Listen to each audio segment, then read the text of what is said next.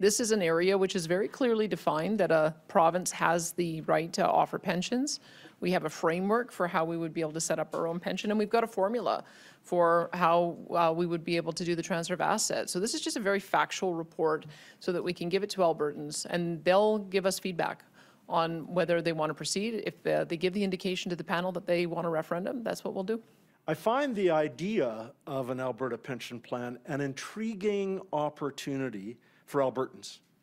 And I know a decision on a public policy issue of this magnitude should only be made after plenty of rinsing and soaking and discussion and debate among Albertans. Most big ideas deserve at least that. The job of our panel is straightforward. We ask Albertans to read the report, look at the facts, participate in the discussions, and then tell us what they think, what individual Albertans think about the Alberta pension plan and the options that we will consider.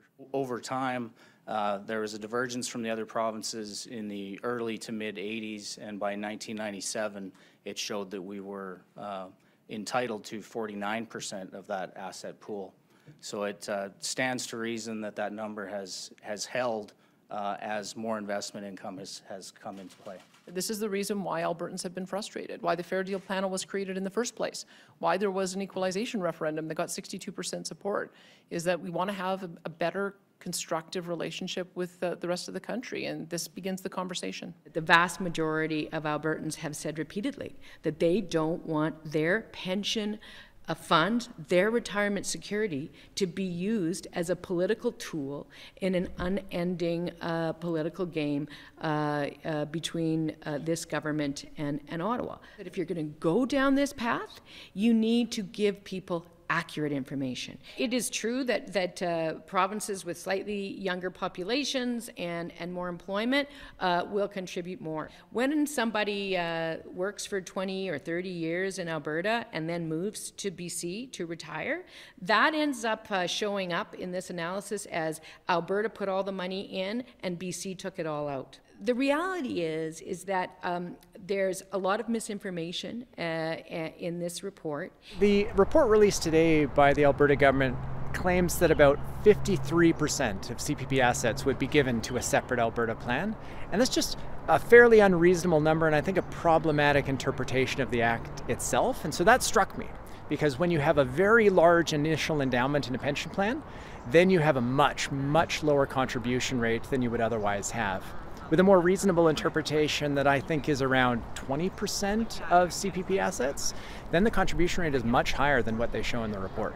So it all comes down to that asset split, but unfortunately the language in the Act is fairly vague. It's not obvious what it means, and ultimately there's going to be a multi-year long Supreme Court of Canada fight over what that act actually means. So I'll be paying attention to whether the conversation is focused on other issues. You know, like we saw in the equalization referendum, it was really just a proxy fight for other concerns around pipelines, environmental policy, and other issues. But with this idea of a separate Alberta pension plan, there are benefits. We are a younger population, and it's hard to avoid a potential reduction in our contribution rate. But then the question will be, is that benefit worth the risks involved? Future demographics not working out in our favor, migration flows not working out in our favor, and a smaller separate plan is more exposed to risk. So do the benefits outweigh the costs? If it's a fulsome conversation that Albertans have, like an open and transparent conversation on those grounds, that'll be really productive to see. If it's just a proxy fight for other political battles that people want to wage, that'd be unfortunate.